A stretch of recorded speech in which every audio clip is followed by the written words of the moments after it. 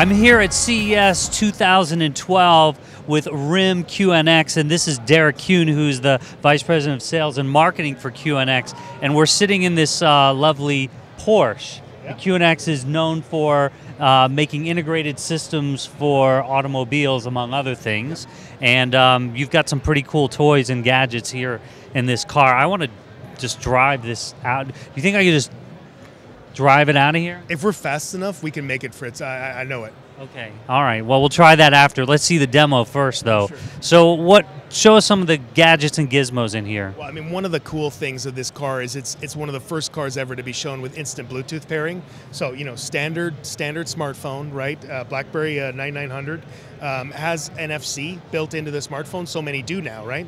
On this car, what we can do is, instead of going through the normal smartphone Bluetooth pairing, we just actually put it where there's an NFC tag.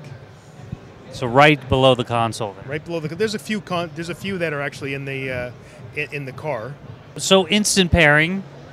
Instant pairing is a big piece of what's in the car. What can you bring that screen back just for a second? Yeah. Because it that looks just like a BlackBerry map. You know what? I mean, you know already. We're doing the software, and we're part of the RIM family, and we're very involved in doing some of those things. So for a concept car like this, reuse of some of that HMI, because we're not an HMI kind of company, is easy for us. Okay. What's next? Next, I wanted to show you the media control of the rear seat tablets. So mounted on both rear seats are our BlackBerry Playbook tablets. If we choose multimedia here, and we actually choose the nodes, you see there's an actual picture of the car, and in here, you know, we can choose center console. We can actually, you know, go and choose an artist, and this is just, you know, whatever music. I hate this song. Okay, let's not do this song. But one of the cool things is, if we actually go to the back, right, we can actually do control of what's in the back as well. So say, for example, I wanted to showcase a video in the back. I can just choose that video and then press play, and now that video is running behind us. So for kids, it is integration of what the rear seat entertainment was with DVD players, but now on tablets. Wow. So I don't have to buy the built-in televisions anymore, and all the parental control comes up here. All the parental control comes up here. This is sort of the evolution of what that rear seat entertainment experience can be.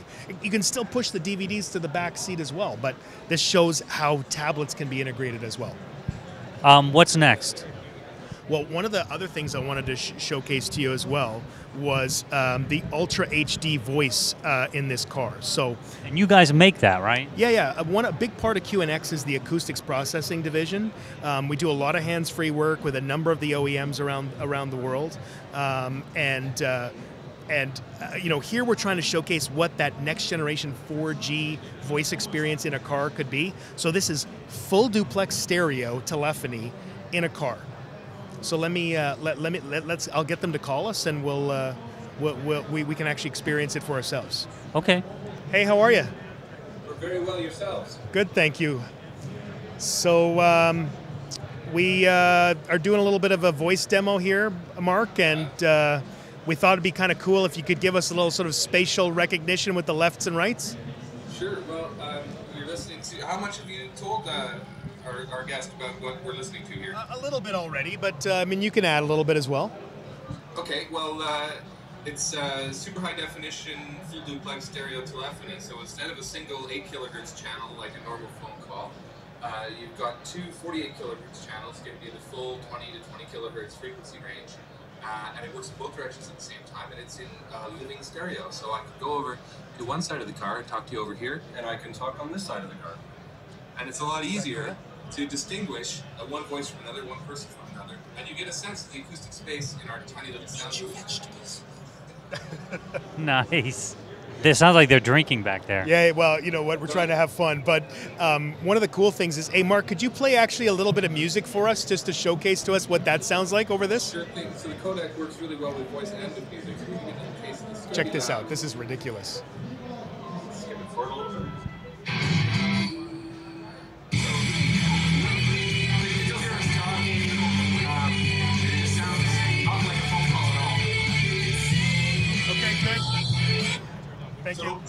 possibilities for this kind of voice communications, multimedia presentations, all over the same line.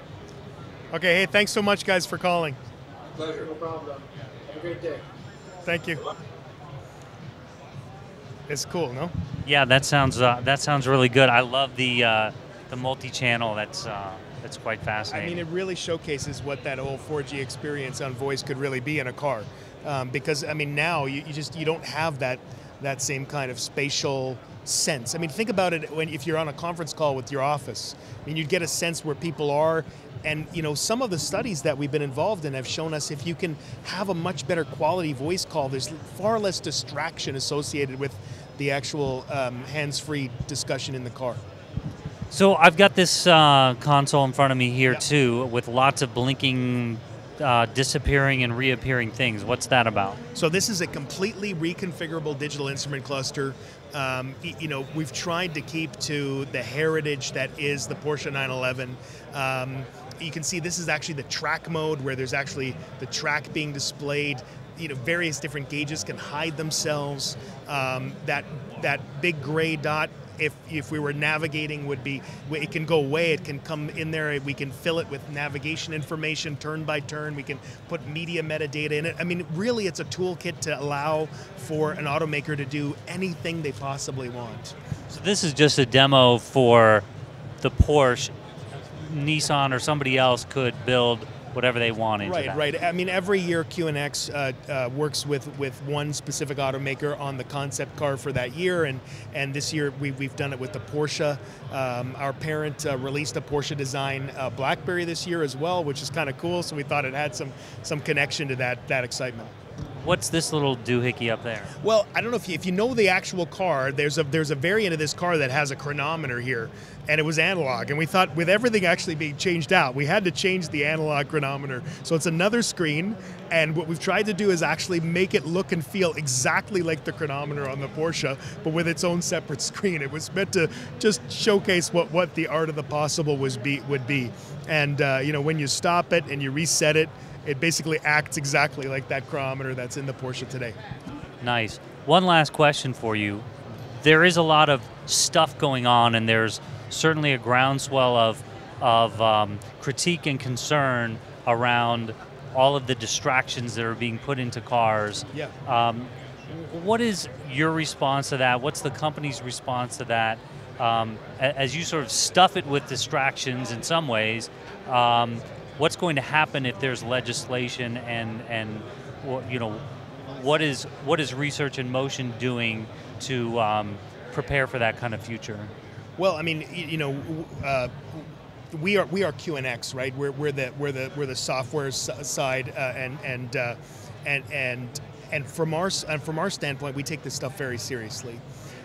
You know, we are trying to develop a toolkit based on our reference platform that allows an automotive manufacturer to do whatever they possibly want to address those concerns. And one of the key things that we believe is if we are able to enhance some of the simplicity in the car, we are able to deliver on a much safer drive, a far less distracted drive. But so much of what you see here is us mocking up things to show technology. It's not something that would go into a production car, because a lot of the way these things actually go into production is defined by the manufacturer themselves, and is built upon the QNX toolkit, which is the reference platform that we announced at the show here today, called CAR, or the next generation of the CAR, Connected Automotive Reference. And they're the ones who would. The car makers are the ones who have to worry about the regulations. Well, we worry too. I mean, it's so important that we are able to give them the toolkit to make it that much better. I mean, for example, this car is equipped with a tremendous amount of voice recognition, voice control that, you know, around this neighborhood here in CES is very difficult to demonstrate because it's so loud. But a lot of that kind of thing really, I think, will manifest itself in helping that drive. The intent for us is to basically never have to pull the smartphone out of your purse, out of your pocket, and just have the car seamlessly integrate in a way that it really keeps the driver's eyes on the road. Great. Derek, thank you. I think it's about time that we drive this thing on out of here. All right, fantastic. Let's go. I'm ready.